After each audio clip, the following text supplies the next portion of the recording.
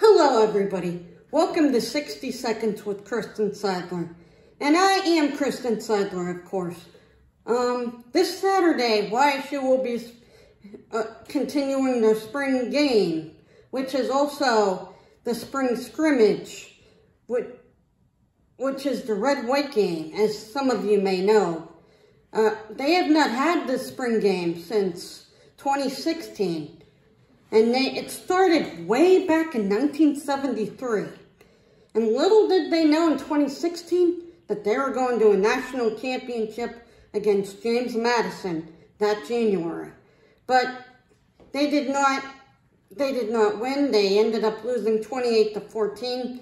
And another thing you may not have known is that Dyke Beattie's wife, Irma, was the first person to sew the flag thrown at a football game. That's 60 Seconds with Kristin. Tune in next time.